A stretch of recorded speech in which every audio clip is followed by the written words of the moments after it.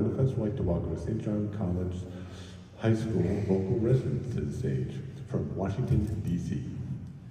As a reminder, make sure your phones are off or in silent mode and do not exit and enter the auditorium during the performance. Students, a quick reminder of who your adjudicators are. To your right, Dr. Kelly Miller, Associate Professor and Coordinator of Music Education at the University of Central Florida.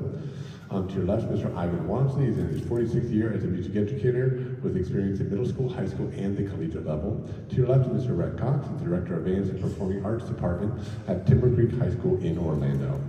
Today, the vocal residents will be performing The Lone Wild Bird, Toulouse à Cartier Morales, When I Fall in Love, and Linus and Lucy.